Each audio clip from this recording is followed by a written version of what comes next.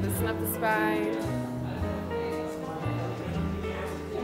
Good, put the hands together and then we're gonna stir the soup nice and big. What are we cooking today?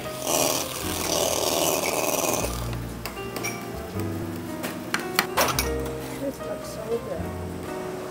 And I've been doing loaves and fishes, volunteering, since 1975. I come in and I fill up the steam table of hot water, turn it on, and maybe get the boxes of vegetables out of the refrigerator, and open them up, put them in a pan.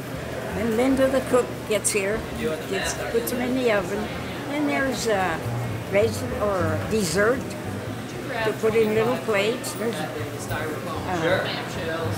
can't think of salads, just about anything. Meals on Wheels, at your service.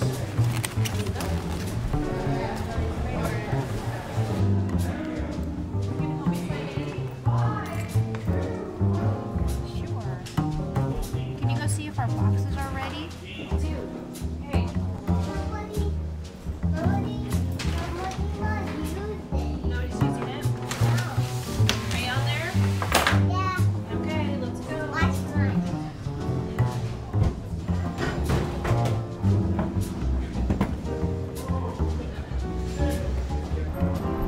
Oh, okay.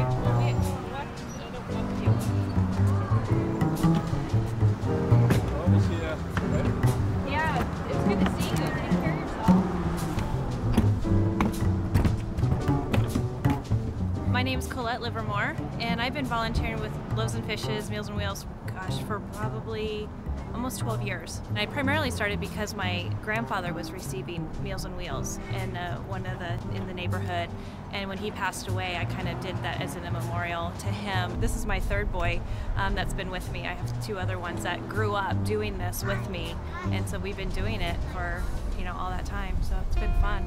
Hi, my name is Marcus Lampros, and I've been delivering Meals on Wheels for nearly 20 years now. About 20 years ago, I was at a neighborhood meeting here in Selwood, and I met a person named Thelma Skelton. Thelma was my inspiration. She told me at that meeting to show up, and she would fix me up with delivering Meals on Wheels on a Monday. And I thought to myself, I can do that for one Monday. And next thing you know, I turned around and it was 20 years later. Meals on Wheels is very easy and very fast to do. At lunchtime, you just hop in your car, you pick up your coolers, and you make a difference in a neighborhood where you live or where you work.